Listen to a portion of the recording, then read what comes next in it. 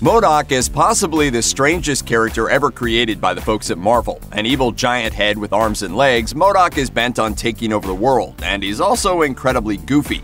So will we ever see him battling the Avengers in a Marvel movie? Well, let's find out. Originally created by Stan Lee and Jack Kirby, MODOK first appeared in 1967's Tales of Suspense number 94 as a foe for Captain America.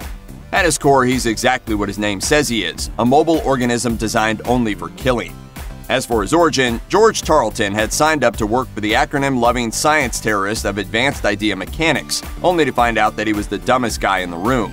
Admittedly, there's a significant chance of that happening when the room is otherwise full of mad scientists, but George had the opportunity to get a little smarter by letting AIM experiment on him. The original intent was to turn him into MODOK with a C instead of a K, the mobile organism designed only for computing, whose genetically augmented brain could help AIM with data processing. Unfortunately, he became way more aggressive than they'd anticipated, which earned him a more accurate acronym and took the position of Scientist Supreme. In the process, George was physically transformed, with his head growing so massive that his body could no longer support it, requiring a floating rocket chair to move. The trade-off, though, came in the form of mental superpowers. MODOK will have power beyond anything man has ever seen. His very mind is a weapon. Over the next few decades, MODOK would be a perennial foe in the Marvel Universe, with AIM becoming a sort of utility player supervillain organization that could reasonably go up against almost any hero. A group that's entirely devoted to mad science for the sake of mad science, directed by the incomprehensible whims of a giant floating head, can show up pretty much anywhere. Through it all, MODOK was at the center of AIM's advanced ideological machinations. MODOK controls AIM, now and forever! A few of his most memorable exploits during this period involved creating a giant robot body that was properly proportionate to his own giant head so that he could fight the Hulk. A plan with so many problems that you really start to understand why computing wasn't really his forte. He also once teamed up with the Headmen, a group of D-list villains united by the fact that they all had weird heads, in an attempt to take over the world. That's the kind of story that MODOK was winding up in, and it would only get weirder from there.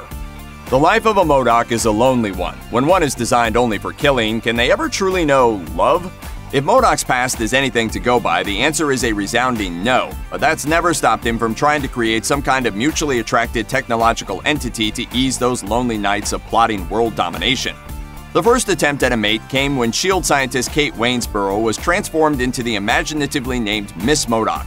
She didn't last long, turning against her creators and eventually stumbling into some kind of reverse MODOKifying machine that undid her transformation. The second was slightly more successful, by a set of very specific standards for success. A woman who was originally thought to be Hank Pym's dead first wife, Maria, underwent a similar procedure to George Tarleton. The difference was that it only caused her brain to balloon to the size of a small zeppelin and not the rest of her head. Since she wasn't mobile, she was initially designated a specialized organism designed for aggressive maneuvers, or SODAM. Eventually, though, she finished a complete MODOKification, and having been granted her own rocket chair, she became MODAM. Perhaps surprisingly, MODAM and MODOK never really hit it off. As you might be able to tell already, MODOK found his way into some of the Marvel Universe's weirder stories. In fact, he would eventually come to be a symbol of the weirder side of Marvel himself. Maybe it was the purple and orange design that made MODOK look like a malevolent Easter egg. Maybe it was the innate hilarity of the phrase designed only for killing. Maybe it was that he sometimes seemed like the one villain who was allowed to be incredibly silly while still being presented as a deadly mastermind. Whatever the reason, he went far beyond your average weirdo villain and became a true cult favorite, inspiring fanzines like the pseudo-scholarly Journal of MODOK Studies and occasionally wrangling his way into a starring role. With all that in mind, what are the chances that he'll show up in a Marvel movie someday? Well, they're probably better than you think. MODOK has never really been the go-to villain outside of the comics, but that hasn't stopped him from making a handful of appearances in slightly more mainstream media. He's appeared on a lot of the Marvel animated shows, albeit with some notable changes, starting back in the 90s with the Iron Man cartoon that made up half of the Marvel Action Hour. Aside from changing the K in his name to stand for Conquest, the big difference there was in size. Rather than just being a gigantic head perched precariously on top of a comparatively tiny body, he was shrunk down, with the end result being that he was about as big as your standard issue toddler with the head the size of a basketball. Why they changed it remains a mystery, but given that the shows of the era were heavily tied into toy lines, it might have been that a slightly smaller sized MODOK was easier to make as an action figure that could fit on the same size card as the rest of the line. Regardless of the reasons, it gave us a very memorable scene of a genocidal supervillain going undercover and being pushed around in a baby carriage. It's as you feared. They know. I fear nothing, Hypnosha. Beyond that, MODOK's most surprising appearance probably came in the world of video games, when he was added to the roster of Marvel vs. Capcom 3, Fate of Two Worlds as a playable character.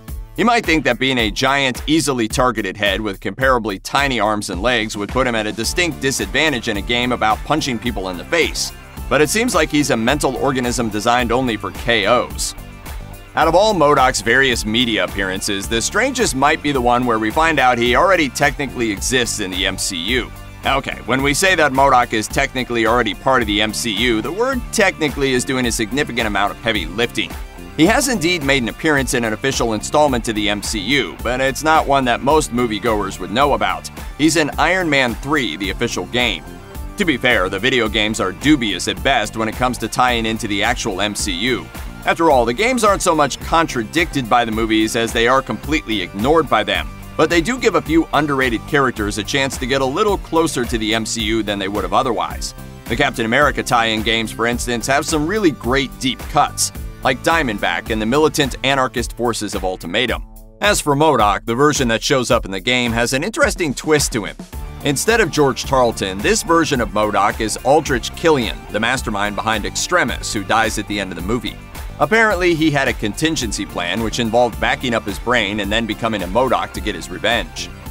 However, the biggest factor working against MODOK's chances for showing up in a film is that he's actually getting his own TV show.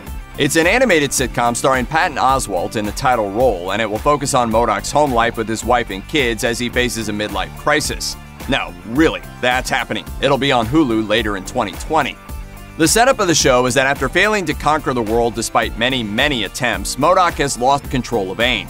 Facing a forced early retirement, he now finds himself without a purpose in life because, he's literally designed to do one thing. In addition to Oswalt, the show's cast should be pretty familiar to fans of TV comedy. Amy Garcia, whose previous comic book-themed credits include playing crime scene investigator Ella Lopez on Lucifer, will be playing MODOK's wife Jody, who runs a mommy blog. Their two kids, high school senior Melissa and tween Lou, will be voiced by Melissa Fumero of Brooklyn Nine-Nine and Ben Schwartz, who may be best known for his role on Parks and Recreation. Originally, MODOK was set to be part of its own bizarre shared universe of animated shows, alongside fellow Marvel Universe oddballs Hitmonkey, Howard the Duck, and Tigra and Dazzler as the offenders. The deal wound up falling through, but MODOK will continue on regardless. Alright, let's say that Marvel Studios does in fact want to work MODOK into their universe, but they don't want to use him as a villain. Maybe they're worried that having a bad guy with a giant head fighting a superhero was the one singular fatal flaw that turned audiences off of the Green Lantern movie. So how do they bring him in? As always, the comics have provided an answer. As the success of Suicide Squad proved, audiences can get behind a heist story about a bunch of misfit supervillains. If they're looking to do their own villain-centric action comedy romp, then the MCU movies could do a lot worse than lifting the plot of supervillain team-up MODOK's 11. As you might expect from the title, MODOK's 11 involves MODOK putting together a team of C-list villains for a job that involves stealing a massive, potentially catastrophic power source called the Hypernova. None of the other characters involved have been in the films, but the basic idea of reuniting the MCU's surviving villains under MODOK's commanding cranium could make for a super fun movie. It could be the perfect vehicle to bring back minor characters like Backtrack, or the baddies who've been on ice due to a lack of sequels like The Abomination. Let's say Marvel Studios wants to go a different way and fully embrace all the weirdness that comes along with a rocket-propelled giant head that wants to take over the world with his brain powers. There's a comic they could draw on for that too, and it might just be the single greatest MODOK appearance of all time. It happened in the pages of the kid-friendly Marvel Adventures The Avengers number 9. The premise of the story is simple. When the Avengers raid AIM's headquarters, MODOK uses his brain powers to lure them into a chamber that turns them all into MODOKs. The problem is that there's still the Avengers, so they break out in their own rocket-powered hover chairs and continue doing Avenger things. The funniest part is that while they carry on being superheroes, the public is completely weirded out by it, and everyone reacts with less cheering and more with just quietly being disturbed. Eventually, Wolverine's mutant power counteracts the MODOK transformation, and he's able to reverse it for the rest of the team before they decide to take over the world to run it more efficiently. Let's be honest, this doesn't seem likely to make it into a live-action MCU project, but consider the following. Given how eager they were to finally move on from their rigorous, time-consuming Marvel roles, having Chris Evans and Robert Downey Jr. come back to voice computer-animated MODOK versions of themselves might be the only possible way to get those guys back for another MCU appearance. Check out one of our newest videos right here. Plus, even more Looper videos about your favorite comic characters are coming soon. Subscribe to our YouTube channel and hit the bell so you don't miss a single one.